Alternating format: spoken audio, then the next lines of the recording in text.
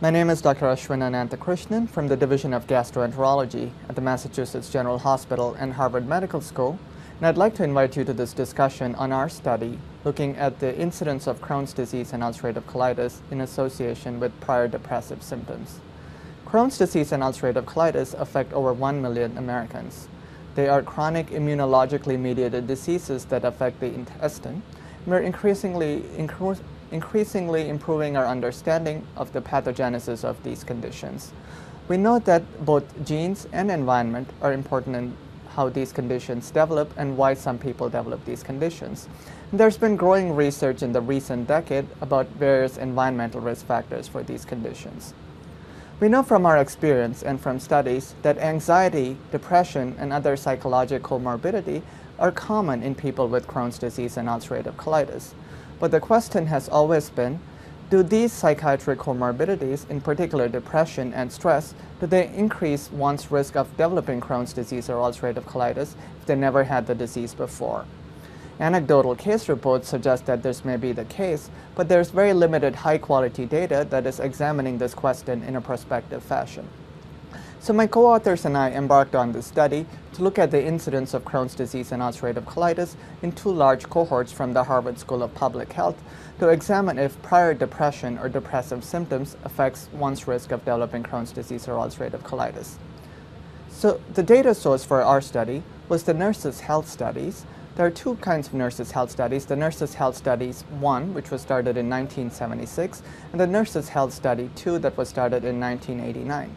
These studies each include over 100,000 female registered nurses who were enrolled at 1976 and 1989 respectively, and then followed with questionnaires every 2 years with periodic assessment of various medical conditions that come up as well as various environmental exposures. Beginning in 1992 in the Nurses' Health Study 1 and 1993 in the Nurses' Health Study 2, these women participating in these studies were asked about depressive symptoms using a validated questionnaire called the Mental Health Index, MHI-5. This question asked the women over the past month how often have they felt happy, how often have they felt calm, nervous, blue, or depressed.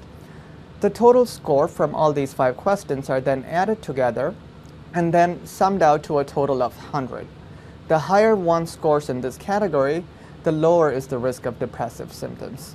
Usually scores below 52 correlate fairly well with clinical depression. So what we did was we took data from women who filled out these questionnaires in 1992 and 93. These questionnaires were also repeated in 96, 2000, 95, and 2001 in the Nurses' Health Study 1 and 2 respectively. We then categorized women into 4 categories depending on their response. We looked at their baseline depressive symptoms, which was depression at the very first questionnaire they filled out, which was 92 or 93, depending on which Nurses' Health Study you are in. We also looked at the most recent questionnaire that they filled out, which is usually within 4 years of diagnosis of Crohn's disease and ulcerative colitis. We then used a statistical technique called the Cox proportional hazards model, adjusting for other known risk factors for Crohn's disease and ulcerative colitis, to examine if depressive symptoms even before their diagnosis influences an individual's risk. What we found very interestingly was that for Crohn's disease, having depressive symptoms 4 years before diagnosis significantly increased a woman's likelihood of developing Crohn's disease. The odds ratio for this association was about 2.4, which meant that women who reported depressive symptoms, which is they had a mental health index score of less than 52, were twice as likely to develop Crohn's disease compared to women who did not have depressive symptoms. If you look at remote depressive symptoms, which is depressive symptoms in 1992 or 1993, we found that this association was slightly weaker but still present for Crohn's disease. In contrast, for ulcerative colitis, we found that both recent or remote depressive symptoms were not associated with risk of ulcerative colitis. Again, I think it's very interesting to identify environmental risk factors that may potentially have a differential effect on Crohn's disease and ulcerative colitis, because finding such risk factors also helps improve our understanding of why these conditions develop. So in a sense, the take-home point from our study was that both remote and recent depressive symptoms do seem to increase a woman's likelihood of developing Crohn's disease in our study, with a more dominant effect seen for recent depressive symptoms.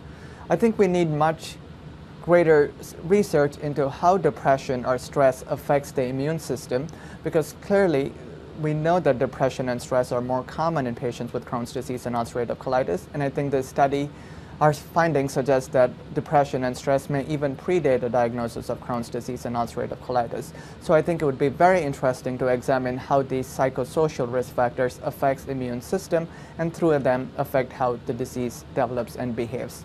Thank you for your attention.